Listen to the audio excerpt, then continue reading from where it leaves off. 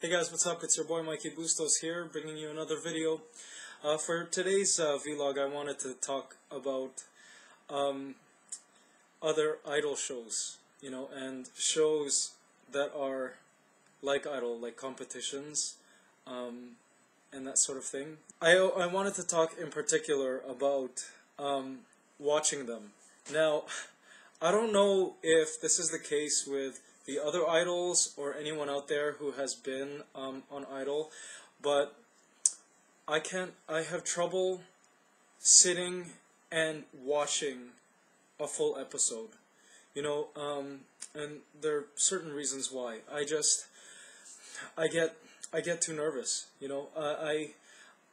what you see on TV is one thing. It's suspenseful enough, but behind the scenes, there's so much going on that people don't see.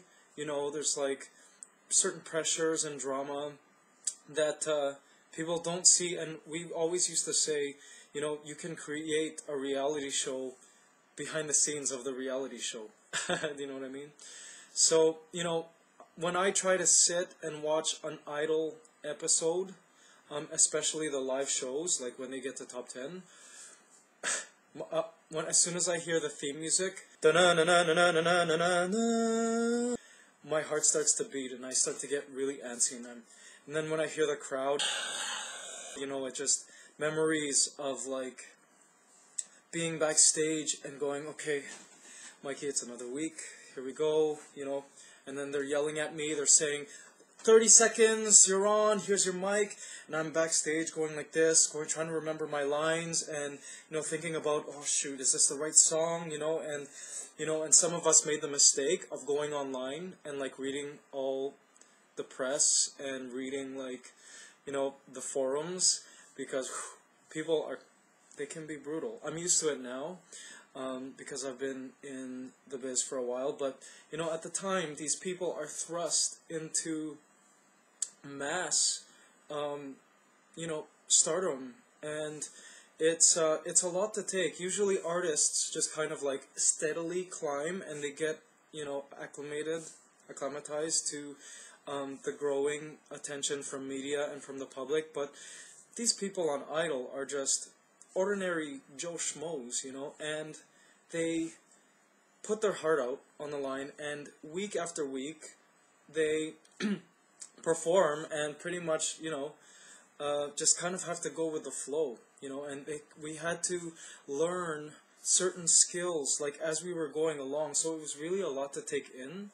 In my case, it was over the summer, from May till August, when the finale was. For instance, one of the things we had to kind of learn and pick up as we were going through the show was camera spotting. Now, every camera has a little tiny red light which turns on, and when you see that little tiny red light at the top of the camera, it means that is the camera that is active. That is the camera that is on, that's the view people are, seeing you at. So when you're singing, you kind of have to sing to the audience, and you have to keep an eye on which camera has the red light on, so that you don't turn away from a camera that may be, like, behind you, you know what I mean? You kind of have to also perform to the camera with the red light. Now, there's someone in the back always, like, signaling, like, over there, this camera, or this camera, so, but you kind of, there's just lots going on, you have to kind of keep an eye on what camera is on, and which one you kind of want to play with, so it's kind of a neat experience, which is great, for someone like me who had never done that at the time before, like little Western Road Filipino boy.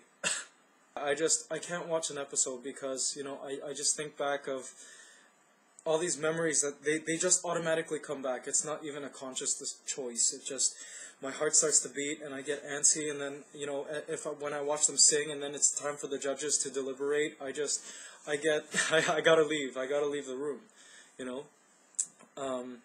and I just remember being in being in the show, auditioning first, in May 25th, that was when we lined up. It was a 2-day lineup in Toronto, and it was a massive, massive, massive line. And just from that day on, moving on to the next level, to the next, watching friends kind of drop away from the competition, and then reaching top 100, which was crazy. Like the boot camp period, which was insane because, people were flying in from the best singers from all over Canada were flown into Toronto to compete, and they were just kind of like chopping everybody off, and people were crying, and, people were flying in and then being sent home the next day, and even my parents who came to support me, at the time, they were like comforting the families and the contestants that were competing, and it really was just a very, very intensive experience, very fulfilling, but also very intensive. I don't know how these like 15 and 16-year-olds can do it, because at the time I was 21, but it really got to the point where I was dreaming every night about Idol. Like I would dream that I'd be singing on an episode, and then, Seth Jordan would come to me and be like, Mikey, that was a horrible, horrible performance. Then I would wake up in a cold sweat in the Idol mansion. Every night, I lie to you not, every single night, I would have nightmares about Idol. I don't know if that's the way it was for any of the other idols. I'm sure it was, because there was just so much drama going on behind the scenes, good and bad. Just certain like relationships forming, and just so much. It's just so much to take. I remember making the top 32, and there was a, psychiatrist, kind of like a psychologist, on the side that was there for us, in case we needed to talk. And at the time, I was like, okay, well, what's that for? But then as the competition progressed, I'm like, I need to talk to you. I talk to him every day. Whenever I saw him pass by, I would grab him. I'd be like, I need you right now. It was just, it really was that intense. And not too many people know that, from the TV end, watching from home, it looks big enough. But really, to be honest, from someone who's been on the other end of the camera, it's really, I would say, like 10 times bigger than it appears. We were totally scheduled, for for rehearsals, for everything, for for shooting B-roll, interviews, and then of course we did the commercial endorsements. It was just constant, and a lot of people also don't know that for these themed shows, we actually have to sit in a room together and listen to songs that they have cleared falling in that category. Now, for the Motown week, we had to sit and listen to 2 or 3 whole CDs of like Motown songs. And, we had a piece of paper on which songs we wanted to do, for that week and all of that. And, the vocal coach helped us narrow our choices down. But really, it really was just a lot, and by the time we got back to the Idol mansion, we were exhausted. And I remember some of my family members mentioning that as every episode went by, I looked more and more tired. Because I guess I was like losing sleep, maybe, I don't know. But yeah, it really was a test for the body, the mind, emotions, and your spirit. Still, I would never take the experience back for anything in the world. It really helped me grow as a person. Definitely skyrocketed my career, and in show business, and it was a wonderful experience, I was lucky enough to be one of 3 people in my 2-day lineup to make the top 10 that year, and the only male in that line to make the top 10 that year. So I really feel blessed to have been able to experience the show in its fullest, you know. And I do miss the other idols. People continually ask me if I keep in touch with some of the other idols. I do. I, here and there, keep in touch with Billy Clippert, who came third. I've run into Gary Beals downtown, came second that year.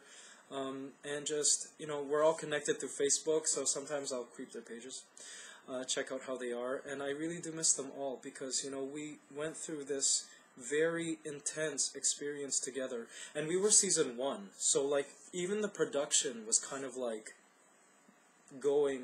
making things up as we went along. So it was just such a wonderful, wonderful thing. I remember on the night that I was eliminated, I could feel that I was going to be eliminated. But at the time, I welcomed it because it really was getting intense. And, you know, I was just ready to go out there into the world and, like, begin my music career, you know, and use what I had been given from the show and apply it to starting a career in music. But I remember Audrey de Montigny, who I've also kept in touch with, who came 4th or 5th, and we've done a concert together. She told me on the night that I was eliminated, because I told her that I felt like I was going to be eliminated, and she told me, if you do get eliminated, Mikey, just smile. Smile, smile, smile, because it'll be the last time that people will see you on the show as a contestant, and it feels good, you know. And I did, you know. I smiled, I bowed, I said, thank you, Canada, for making my dreams come true. I promise, Canada, this will not be the end. You will see me again. And I've been keeping that promise pretty well. Yeah, and that's what happened. When the camera shut off, I went backstage and bawled my frickin' eyes out. I was bawling, like crying. Why? Not because I didn't go on to the next level. Not at all. I was like blown away being that far, you know. Especially being in the top 10, that was just cream. But I was bawling because I knew I would miss the whole idol monster. I knew I would miss the production. I would miss CTV, the TV people. I would miss the crew. I would miss, obviously, the other idols who, you know, we went through this entire thing together. It really was such an amazing experience. And being able to go back home was kind of crazy because, you know, you don't really see how big it is in terms of, like, the advertising and the marketing until you actually go out in public. Because in the Idol Mansion, they're kind of like, we're secluded from everybody else. But, you know, like, seeing the big posters on buses and stuff, and, like, seeing yourself on TV. I'd be sitting eating popcorn with my friends who I hadn't seen for a long time, and all of a sudden I'd be on TV, and, you know, just randomness like that. Anyways, that's all. This video's running long now, so I know American Idol is running now, and although I can't watch an episode, I wish all of the contestants the best of luck, and my best advice to anyone who is trying out for any idol show or any, like, talent competition is to stay true to who you are. They're obviously looking for more than just talent.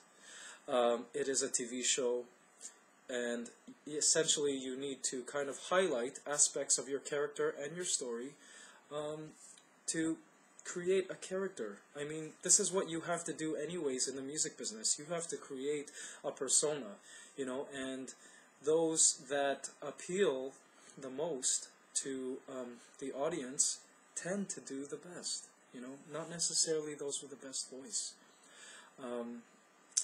But anyways, yeah, so that's my advice to them. Best of luck, and thanks guys for watching. Please subscribe to our videos, and take care. Bye.